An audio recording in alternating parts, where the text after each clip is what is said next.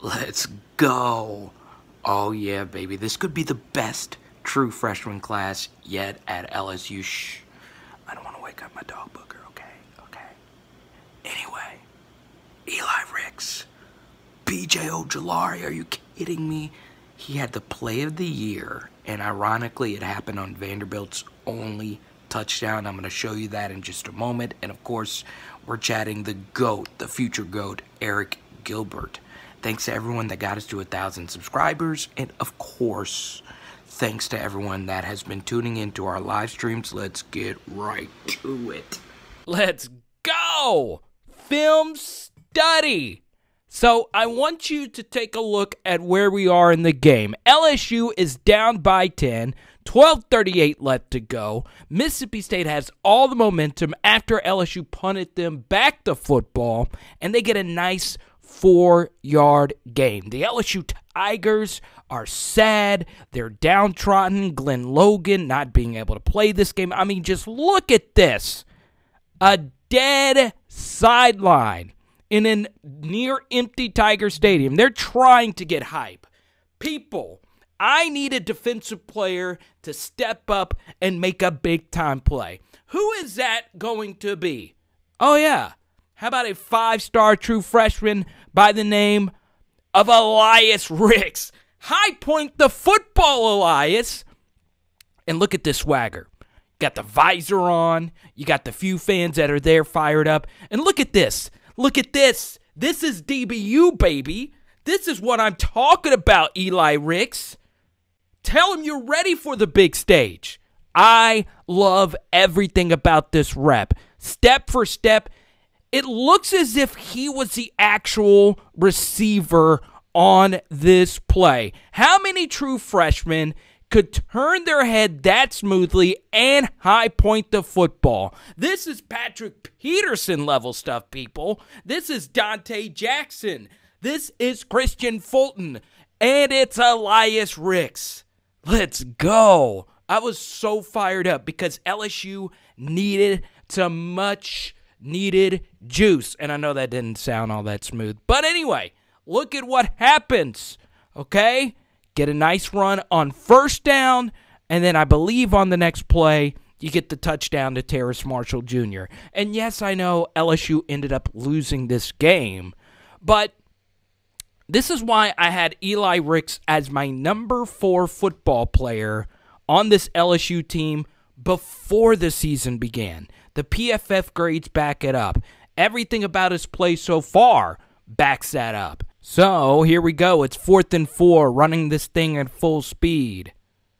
And another great play by Elias RICKS. Not every play is going to be a swagged-out interception, and this showed growth. Here we go, Mississippi State game. It is 3rd and 10. True freshman Eli RICKS is right here. And this is actually a very similar play to what Vanderbilt ran. Hey, guess what?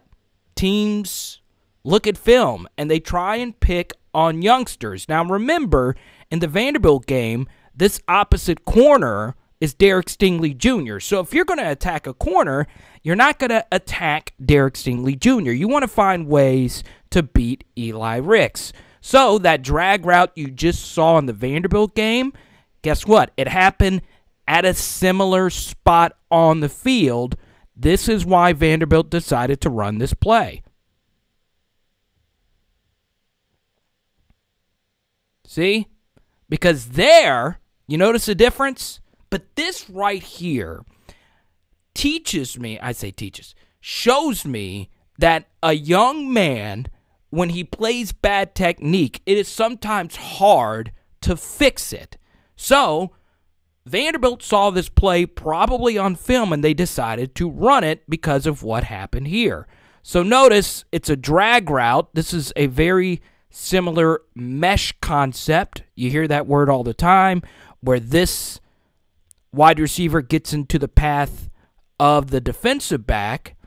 And the reason why they rub it here is because they want Elias RICKS to go this way so they can have more room. What you're supposed to do in this situation, Remember, it is 3rd and 10. You want to do whatever it takes to keep this guy in front of you or at the very least beside you. But notice what happens here. He goes underneath him because, as we'll discuss later with Arik Gilbert, Eli Ricks is used to being athletic enough to catch anybody or to make this play. It's not every day you're going up against a sniper like KJ Costello who could just drop this into a bucket. And as you can see here, Eli Ricks, instead of just running with this guy, he tries to jump. And just look at the vertical leap here. He actually almost tips this thing, but you got to know time and score and place. 3rd and 10. Just tackle the guy in front of you so you force him to go for it or punt on 4th down. Instead, you give up the touchdown. Now let's go back to the Vanderbilt play. So what do you know? Vanderbilt decides to run a variation of mesh. Number 86 is trying to rub Eli Ricks all the way down to the inside to create separation. To be honest, this throw is not all that good. But notice what Eli Ricks does here. He doesn't play the football. He makes sure that he can catch up to this guy, which of course he does, and then impedes his progress to make the catch. This is very, very good stuff. And yes, there is some separation here, but this is a drag route in man coverage. Eli Ricks is kind of beaten here, but instead of just turning around and trying to play the football, which would be difficult to turn your head and make a play on it, he just runs with him and at the very least makes this catch difficult whenever he brings this into his hands. See that? That's just great ball skills, great awareness, same exact spot on the field. You get Vanderbilt off the field on 4th down. That is big time playing. That is called learning from your mistakes, and that's why Eli Ricks is already one of the best cornerbacks in college football. Now, let's get to who I believe is the best true freshman on LSU's team. Let's go. I have never seen a better pair of rush ends at LSU, and I know it's only 2 games, but LSU has something special with Ali Gaye at one end and BJ Ojulari at the other. And that does not include Andre Anthony having a good start to the year. Even Trevez Moore, I've seen him get some really good pass rush snaps as well, number 49. So, this is good if you're an LSU fan. You got 2 corners on the outside that can play lockdown coverage, and you got 2 ends that can get home. This rep, albeit it comes on a touchdown, is going to knock your socks off. And if for some reason you're an NFL evaluator watching this right now, and this is the first time you've seen BJ Ojulari take a snap, you're about to be blown away. But anyway, I know defensive line talk can get a little boring, and a lot of you are here to see the Arik Gilbert breakdown. But let me show you just a little something real quick. So, in the first clip, we saw BJ Ojulari do what's called a stunt to the inside. Now, stunts are a lot of people can interpret it different ways. There's a twist stunt where he goes inside and a defensive tackle goes to the outside. There's just shooting the B gap like the last play was and an outside linebacker coming on a blitz. But there is nothing that makes a defensive coordinator look better, and there's nothing that makes a defensive coordinator happier if they don't have to call anything, if they can just get good rush with their defensive ends.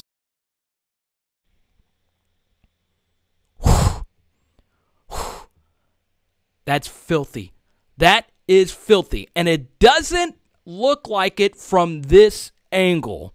But this pass rush move, I feel like I'm watching Von Miller in the flesh. BJ Ojulari, the grandson of an African prince.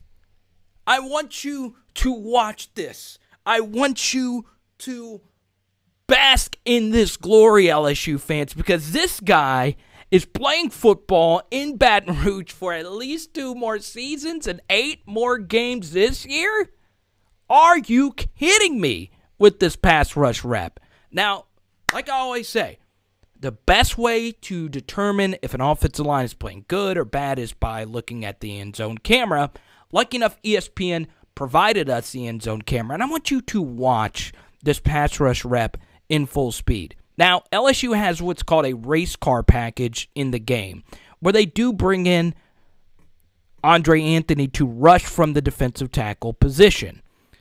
So now they have their 4, who they feel, their 4 best rushers all on the field at the same time. It's 3rd and goal. Obviously, Vanderbilt has to get the football out quickly for a touchdown.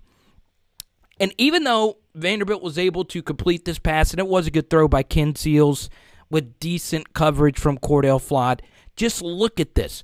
Don't look at the touchdown. Just watch this rep at full speed.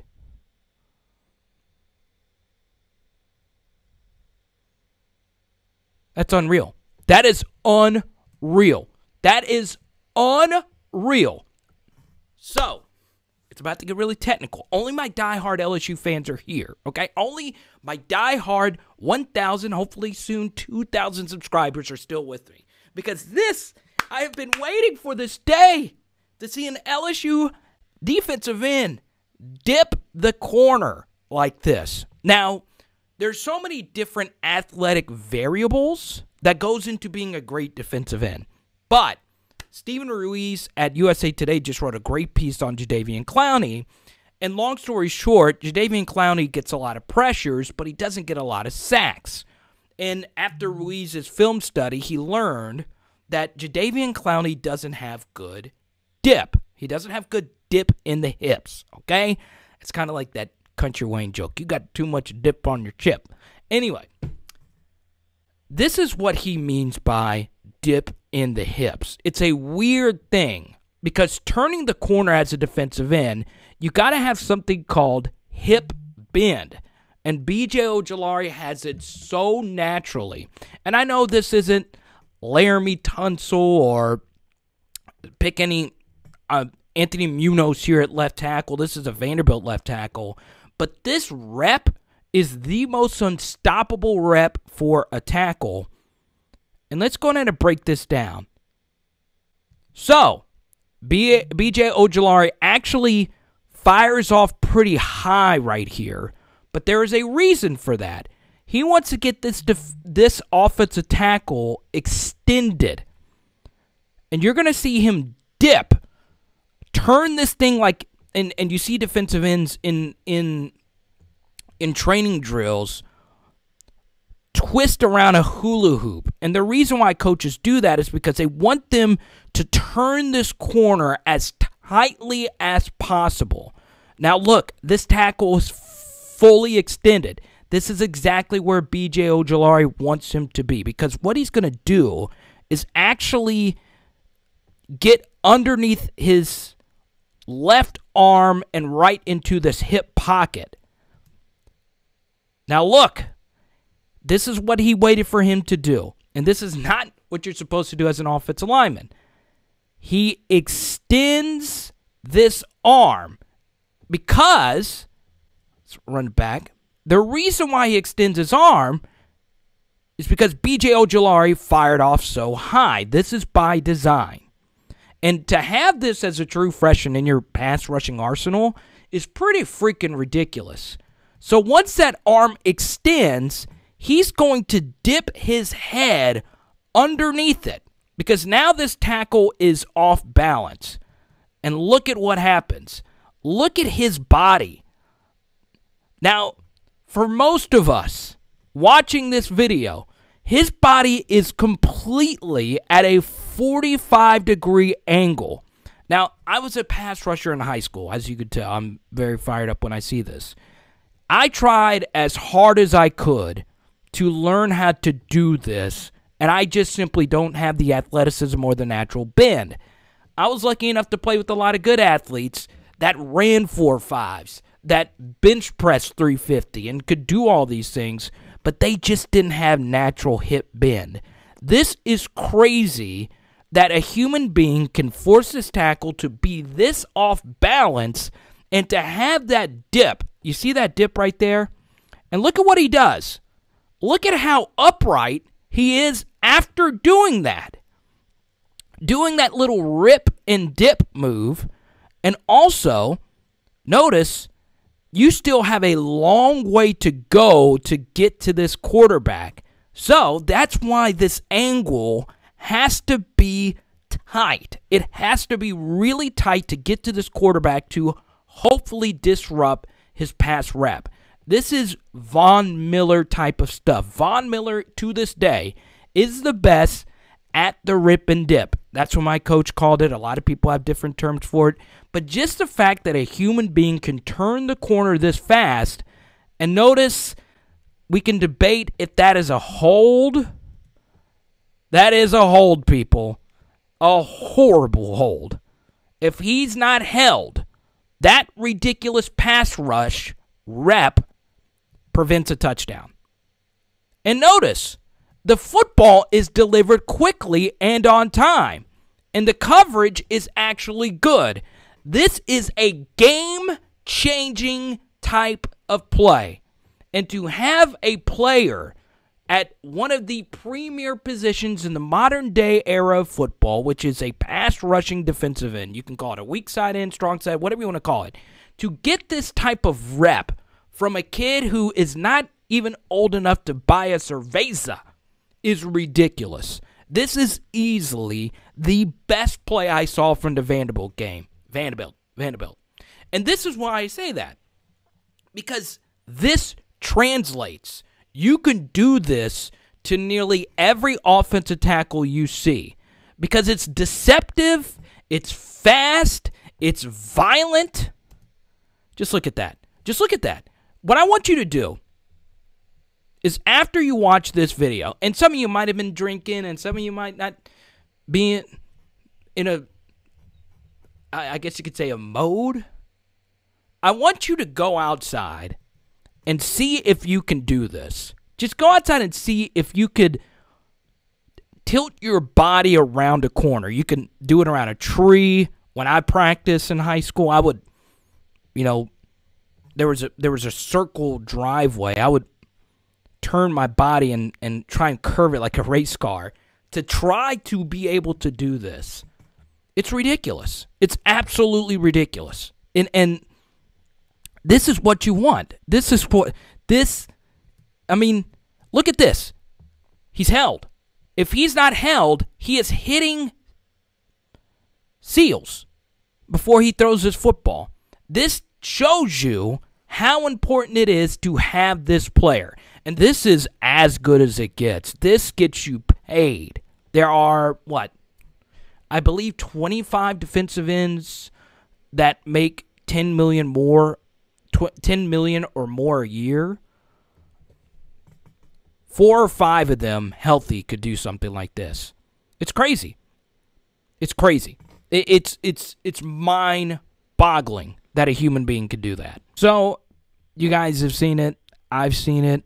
It's pretty clear that Arik Gilbert is not a blocker. And you'll see it here just from this rap. I was going to turn the volume down. I love you, Brad Nessler and Gary, but Arik Gilbert right here. And they pointed this out on the broadcast. And, yeah, obviously not a good blocking rep there, but, what do you expect? So, obviously that comes with the tight end position. That's why, on some of these videos, Arik Gilbert had so much hype. He's going to catch 80 balls and score 12 touchdowns. And, with his athleticism, I don't doubt it. But guess what he does? This is why you got to have him on the football field. He does things like that. He runs a corner route like freaking Terrell Owens and catches the football at its high point and braces for the hit, brings it on in.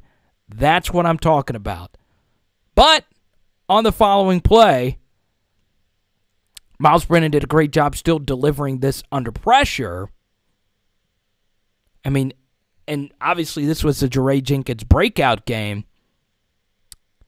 You know, you saw it right there. I mean, I don't remember if we got a replay here or not. But this is the Jekyll and Hyde effect. You get him as a receiver, but this is a stunting defensive tackle, so a very powerful player. This was designed by Mississippi State. He does a push-pull right here, pulls Arik Gilbert basically to the ground, and Myles Brennan still delivers a strike while getting crushed. And yes, the ball was behind him, but that is a great throw there by Myles Brennan to get the football out to Jaray Jenkins. Now, of course, Myles missed some other ones. So that's why you're going to see growing pains, because in high school, Arik Gilbert didn't have to worry about doing things like that. So 2 very negative plays, albeit blocking plays. I mean, it's blocking plays, for goodness sakes. That's not what Arik Gilbert is here to do. So, you know, that does become a little bit of a liability if you're, you know, calling plays for the LSU offense. Obviously, Myles was still able to deliver this ball. This is obviously one of his better throws of the year. Definitely one of his better throws during the Mississippi State game. And obviously, a lot of you remember this next play here by Arik Gilbert, which is another reason why this guy needs to be on the field. And, you know, 5-star tight ends, the highest-ranked tight end, the Gatorade Athlete of the Year. Just throw it up and let him make a play. Just throw it up and let this guy make a tackle football play. So here we go. If you've watched our Myles Brennan film study, you've already seen this play. This was easily my favorite throw by Myles Brennan. The score is still 0-0. And I want you to see what Myles does here. So first thing, if you want to watch the full film study, he steps up into the pocket, into what was an open space here. Actually, I'm going to go ahead and run this play at full speed so you can see it for yourself. Boom. I like that, Eric. Good, strong finish. So, obviously, let's go back. Myles Brennan. The key to this play was him stepping up. This is exactly what Ed Orgeron was talking about. They mentioned it this week in the press conference. Russ Calloway put in a lot of work with Myles Brennan. This is what's great about Arik Gilbert. If you have a superstar tight end that is so good at getting open in the middle of the field, in part because the safeties have to play back because you run a 4-5 at 6'6". What a freak athlete Arik Gilbert is. That's the good thing when you step up in the pocket. You don't have to be mobile. Just create some separation in some plays with your legs. Look at Arik Gilbert. Smart. Sits right here. Just good football there from a true freshman. But the finish, I want you to see this finish. AG, let's go. Boom. So 1 guy, 2 guys, 3 guys, and he drags him forward. It was a bad spot. Dragged him forward 4 extra yards. That is what I am talking about. Obviously, we talked about the running back being up here. It's 5 wide. And Myles Brennan can easily see here that this is going to be zone coverage. The defensive backs are off the line of scrimmage, so he knows that he's going to have time to throw this football. And what he's going to do is he's actually going to throw this football to Arik Gilbert, and he does the whole way. You can see by his head position. And this is Terrace Marshall Jr. right here. So, like I said in the Myles Brennan film study, he actually locks onto his guy from the get-go. You simply can't do that against better defenses because they're going to figure out where you're going with this football. You got to go through your progressions. But, and we'll come back to this exact slide, remember this, because Arik Gilbert ran such a great route, he was able to sit in this spot of the zone. This is really good football IQ from the freshman. We'll get back to here. Now, remember this spot. Now, if you missed the Myles Brennan film study, you got to go through your progressions here. It's not open yet. There's pressure, but you also have to understand pass rush geometry. If a defense is only going to rush 4. That means that there's always going to be an open gap for you to step up into, especially if they're getting pressure like this. So remember the first Arik Gilbert throw? And this is obviously easier said than done, and it takes time to develop this type of pocket presence. Myles Brennan still had the same alleyway to step up right here. And if he steps up right here, he can run for a first down, or he could hit a wide open John Trey Kirkland and just catch and get right here. But lucky enough, this is Vanderbilt. Lucky enough, Arik Gilbert runs a really good route. But it is what happens after this that will drive a coach insane. Now notice where he caught the football. Right here. He instead gives ground, and this just shows his brute athleticism. He's still able to push back to about a yard from where he caught it. Let's go ahead and bring it back to where he initially caught the football. Let's run this rep at full speed. Boom. Catch the football, and like we always say on this channel, fall forward. Justin Jefferson was so good at this. Catching the football, getting upfield. Now, in Arik Gilbert's defense, and if you actually go watch his high school tape, there are so many plays of him catching and just being able to outrun every high school defender across the field and for a touchdown. So his natural reaction is to do that. And like we always say, game reps are your only reps. Practice reps do matter. That's not what I'm saying. But until you actually get in the game, when you're in your mindset, it's just natural for him to do this. But even against Vanderbilt, it's the SEC. You just can't run around guys like that. And this is where he initially gets hit. Now, I want to ask you a question. And you guys are smart. I hopefully attract smart LSU viewers. Arik Gilbert, who is 6'6", 240 pounds, runs a 4.5. Earlier we saw how he could drag tacklers. Do you think if Arik Gilbert catches his football and just leans his way, do you think he gets 2 yards here? Absolutely. And that is a first down in the red zone, where the field shrinks, where it becomes even more difficult to move the football through the air. And like I said, the route is perfect. Look at all the separation he created. Look at how he sat in this pocket right here. You know, especially with the yard markers being on the lines themselves here, you know under any circumstance you've got to get to this line. Or, at the very least, because it's third down, if you catch it and you just get tackled and your forward progress gets stopped, let's say you get stopped right here, a yard. That means you can go for it on 4th and 1. But instead, he catches the football and immediately takes 2 steps in the opposite direction. Like I said, this is not me calling him out. He is used to being able to run around guys. Guess what?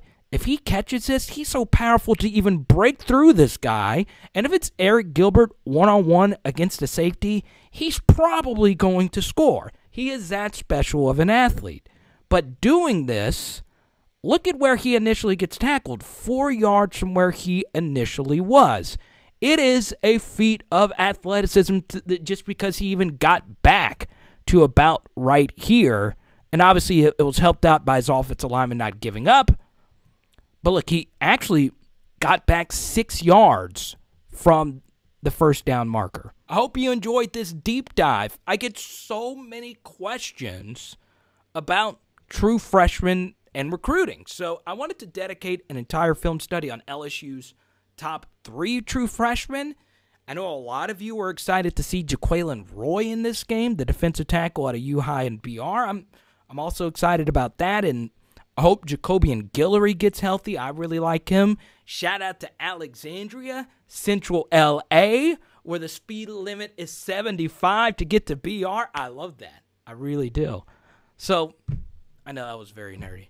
But come on, you know you enjoy the 75 speed limit. By the way, if you go 1 mph over 80, they are going to pop yo every single time. So that's a warning. You see, that's what you get on this channel. You get very valuable information like that.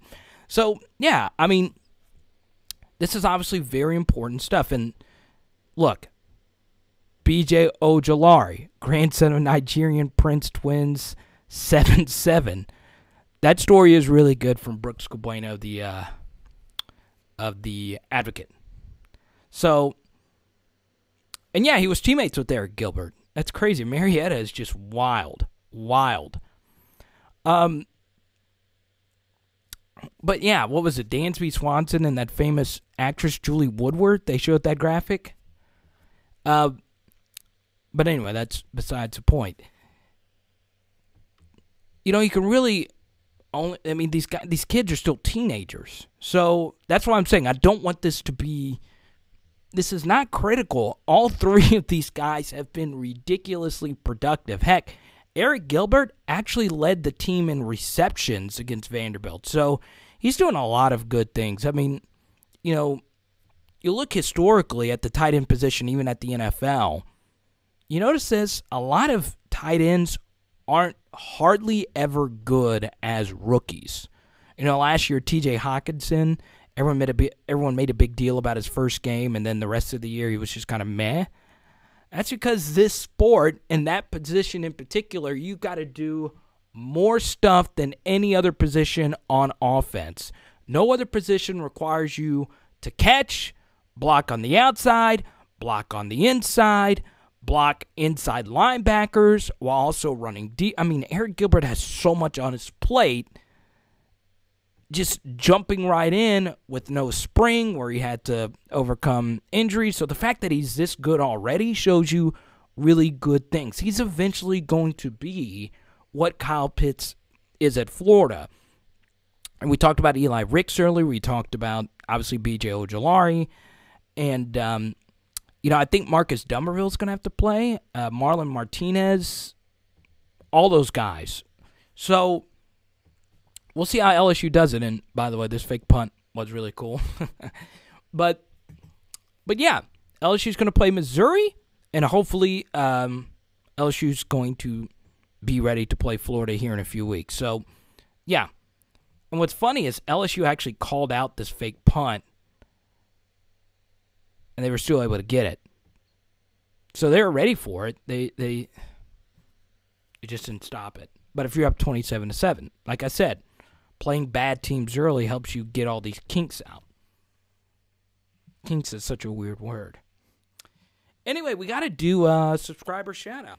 This is from my friend and yours, Matty Dukes, who has, that's Jamar Chase burning A.J. Terrell as his profile pick. I like that. Myles looked much better. He made better decisions and moved in the pocket, and also looked more explosive with John Emery in the game. Let's be honest. Those play-action fakes looked a lot better with John Emery at running back because he helped establish that run. Joel makes a good point here, and I think that's why the coaching staff showed Drew Brees in particular because, you know, Myles Brennan's not all that fast. Drew Brees succeeds even though he does not have the mobility that Aaron Rodgers has. Brees is good at stepping up in the pocket. Hopefully we see more of that from Myles Brennan. Our boy Jonah loved those mosaic cards at the start of our last video. Yeah, man, we're going to be giving out some cards. I'll be starting a card channel on YouTube hopefully sometime in the near future. This is my first year doing the whole sports card collecting and some flipping, and it's been okay. I'll put it that way. It's a lot harder than what's on the surface. Willie makes a good point here. He must learn how to look off the safety because he will not get away with that against Florida and Alabama. And if you want to, and you know, this is a good point from Willie. You know, you saw it for yourself, and we talked about it in our last episode, Torrey Carter in the game, well, if you put him in the game, you obviously have to sub the tight end out or move Arik Gilbert to receiver. Torrey Carter gives you an extra blocker, and essentially he gives you a fullback, and Torrey Carter had a superb game against Vanderbilt. One of my higher graded offensive players, and you see Arik Gilbert make another nice catch here. With Torrey Carter in the lineup, you can't do that. You can't run a quick slant to Torrey Carter like that. That's the downside. The good side of it is that he can be a lead blocker. When defenses see him on the field, they might automatically key in run, which could open up the play action pass. We showed that in the film study. So, Torrey Carter's a productive player, and by the way, he has shown the ability to catch. Now, he's not going to burn you like an Arik Gilbert might be able to do, and that was actually a really good blocking rep from AG2. And this was the graphic I was talking about. This is Dansby Swanson, that's Arik Gilbert, and this is Joanne Woodward of LSU. So yeah, I think I do think Torrey Carter deserves a few more reps, especially if LSU's going to try and establish the run. So we'll see what happens going forward. Guys, thank you so much for all the support. I appreciate it. There's Arik Gilbert again making plays. And, yeah, it's great. Look at Joanne Woodward, 1957. Chi Omega. I had a lot of Chi Omega friends when I was at LSU. Thank you guys so much. I appreciate you watching these deep film studies. If you want to send me a message, you can comment below, or, of course, you can always hit me up on social media at Carter the Power. It is Power Hour LSU. Boom! Bum, bum, bum. Ugh. I still haven't gotten those lemon pepper chicken wings.